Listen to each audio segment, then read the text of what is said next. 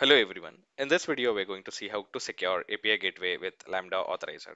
Okay, so let's say we have an REST API which is running, and at the backend of that API is Lambda. So this can be anything specific to your application, but we are going to create a simple REST API with Lambda as a backend service. And so we are going to secure this API with Lambda Authorizer. Okay, so the way this works is whenever the user tries to access this API, the API gateway will forward that request to first to the authorizer, and it will check for the authentication token.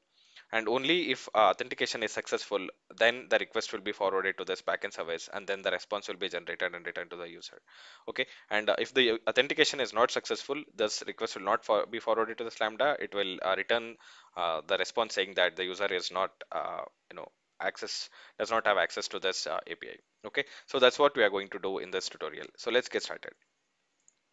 So as a first step, let's create a simple REST API using API gateway. So let me go to my API gateway console, and here in the create API, we are going to create a REST API. Click on build and select new API, and let's call it as my application API. You can call it whatever you want, and the API endpoint, we'll keep it as regional, and click on create API. Okay, so now this API is created. Let's click on create resource, and let's call this resource as users. Okay, now we have this users created. Now in this, under this resource, we will create a method. Okay, click on create method, and the method type is going to be get, and the integration type, which is our backend service, is going to be Lambda function.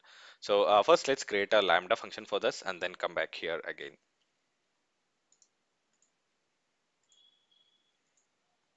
Click on create, and I'm going to call it as get users, and I'm going to make it a Python code. Okay, and I'll just create. So this is going to be very simple Lambda function. So I'm not going to add much logic into it as of now. So this Lambda is created. So if you see here, whenever you trigger this Lambda, it returns a status code 200 and a body hello from Lambda. Okay, so this is the response it will generate. So now let's go back here and refresh this page and see. Okay, so this get users. Okay, so that is going to be my integration type Lambda function, and I'm selected the Lambda function that we created. So this is the backend of our get method, and click on create method. Okay, so this method is now created. So to test this method, we'll go here, and actually we need to first deploy it. So let's click on deploy API, and the stage is basically like your environment where you can have different versions. So if you have a dev stage, test, and prod stage, you can have different versions of your API in each stage. Okay, let's click on new stage and call it as dev, and click on deploy. Okay, so now this is deployed. Let me go here and users and click on get this thing, and so this is the invoke URL for my get API, for get users API. Okay, so let me hit this and see what we get. Okay, so now we are getting this status code 200 and body as hello from Lambda, which is what we have in this Lambda. So let me do one thing. Let me try to hit this URL from Postman as well. Okay, so can hit this URL and select this get method from the Postman and see. Okay, so we are getting this response as expected. Okay, so but there is one problem with this Lambda though. Like anyone can access this API. Like if they just have access to this URL. So if they get the hold of this URL, anyone can access this API, and there is no security or authentication implemented for this API. Okay, so let's add this authentication part to our API. So what we have implemented till now is this part where, like, I mean, we have created API in API gateway and routed that API to AWS Lambda. Okay, so now what we are going to do is we are going to add this Lambda authorizer. Whenever this API gateway receives a request, it is going to validate and authenticate that request and forward that request to this backend service, which is Lambda. Okay, so in a nutshell, what this Lambda authorizer needs to do is it needs to check for an authorization token from this request, and if authorization token matches the expected token, let's say, then it needs to return an IAM policy saying that, you know, this user has access to invoke this Lambda. Okay, so that is what we are going to do. So basically, this Lambda needs to generate an IAM policy based on the like authorization token that it receives. Okay, so this is how the sample this policy document will look like. The effect it will be defined like based on whether it needs to be allowed or denied. This resource is basically the method, the API gateway method ARN that we are going to get from the API gateway console. Okay, so the Lambda needs to generate this policy document and it needs to populate whether allow or deny based on the authorization token that it receives. Okay, let me show you the Lambda code for this. So this is the Lambda handler code. So basically we are defining this as your, so let's call our valid token as let's say XYZ 987. Okay, so this is our valid token. Only if this token is received in this event, it will generate allow. Okay, so if you see, if the token is equal to valid token, then it will call this generate policy method and it will pass user allow and this method ARN. Okay, so in the generate policy we have if effect and resource. Okay, so if you are getting if effect and resource, the policy document will be generated like this effect. So here we are passing allow only when it matches, and if it doesn't match, we are passing a deny. So this will be populated by allow or deny based on this condition, and this is the method ARN that the Lambda will retrieve from the event. Okay, so this is going to be our get users method ARN. Okay, so this is how it will generate the policy, and this Lambda is going to return this policy, which is response um, is going to be this policy document. Okay, so I hope I was able to make that point clear. Just to summarize again, this Lambda is going to return an IAM policy document based on this token that it receives. So if it receives a valid token, it is going to return the policy with effect as allow on that resource. And if it receives an invalid token, it is going to return the policy as deny. Okay, so I'm going to add this code in the description so you can use this code for your Lambda authorizer as well.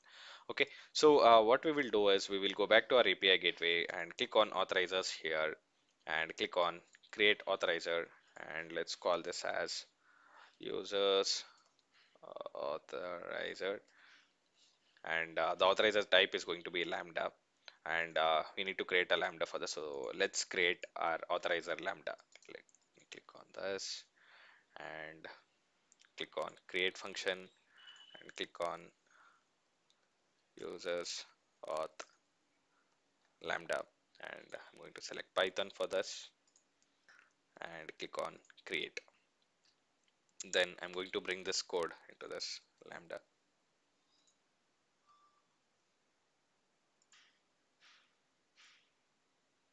Let me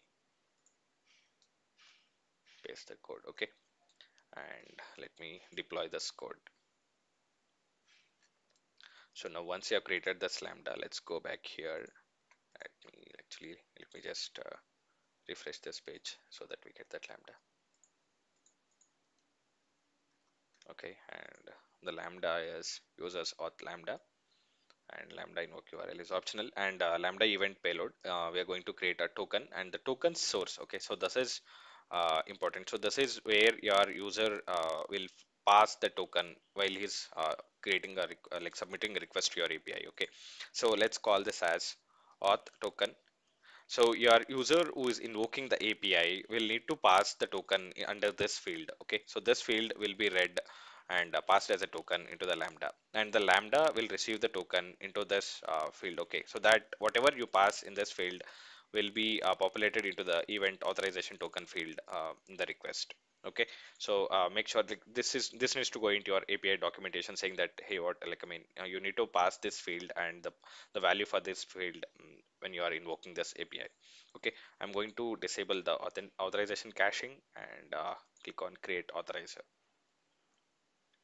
Okay, so let's test this authorizer once. So let's select this, and let me actually open this one and click on test authorizer. Sorry, my bad. Okay, I need to pass this. Okay, so first let's pass something like ABC and see what we get test authorizer. Okay, so if you see here, this is the response we got, the policy document. Okay, so we got execute API invoke, and the effect is deny. The resource is basically this get method that we had created. earlier. Okay, so this is the method ARN. Okay, so on this method we are getting a deny because we did not pass the correct token value. Now let's pass the one which is expected. So we had defined like here in the code, we are checking if it is XYZ987. Okay, so let's pass this correctly over here and see if it works. Okay, click on test authorizer. So now if you see, you are getting a low effect on this resource for this user. Okay, so that is how this authorizer works. So now we have created this authorizer. Let's go and add this authorizer into our method. Okay, let's go to resources and click on get here and click on method request over here, and in the method request you can click on edit, and in the method request settings, the authorization currently we have set it to none. Now, so if you see now here we have token authorizers, the user authorizer that we created in the previous step. Okay, and that's it. So we just need to add that authorizer into this. Okay, so once you have added that authorizer, click on deploy API. Okay, so you need to deploy, otherwise none of these changes will be reflected. Let's click on deploy. Okay, so now this uh, changes are deployed. Now let's try to invoke our URL, our API. So get this the invoke URL. Let me go paste it here and see what we get. Okay, it says that unauthorized. So let's try this from Postman. Okay, so this is the same URL. Okay, let's hit. Okay, so it says unauthorized because we are not passing any auth token. So let me click on headers here and let's pass our auth token. So basically this the value of this, like I mean the name of this key needs to be auth token, exactly like you created while you're creating the authorizer. Okay, and the value we are going to pass, let's pass some wrong value and call pass ABC and see what we get. Now if you see, you are getting user is not authorized to access the resource with an explicit deny. Okay, because this token is not matching with the token, like the expected token. Now let's pass the correct one, what it is expecting, and see. Okay, so if you see here, now the request was authenticated properly and we got back the response from the API saying hello from Lambda, which is what the API returns. Okay, so yeah, that's it for this video. I hope I was able to explain you how the authorization can be implemented on your REST APIs and API gateway. Okay, in the next video, we're going to see how to add authorization using AWS Cognito user pools. Okay, thank you, and I'll see you in the next video.